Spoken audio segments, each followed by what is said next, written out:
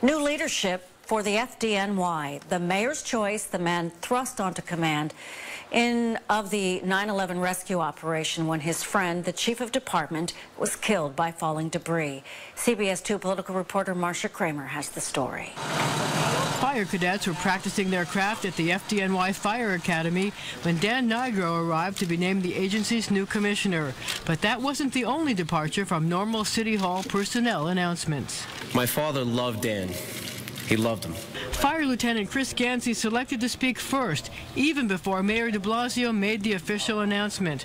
An emotional choice because Nigro had to assume immediate command of the 9/11 rescue operation after his boss and close friend, then Chief of Department Peter Gansey Jr., was killed by debris from the crumbling buildings as the two stood together. I remember thinking afterwards how proud my father would have been of you then.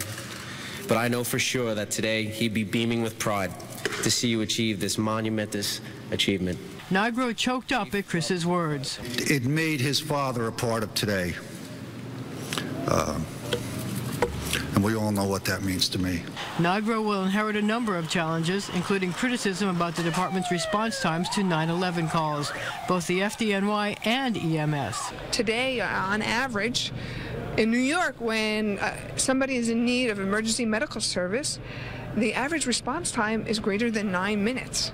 In life-threatening situations, you don't have 9 minutes. The incoming commissioner will also face the challenge of diversifying the FDNY, now mostly male and 90% white. The diversity issue is a great challenge, but it's a great challenge that I look forward to working together with many people on and to solving and to bringing this department into a very bright future. Well, Nigro suffered respiratory illness from working at Ground Zero and was awarded a disability pension when he retired in 2002 after 32 years on the job.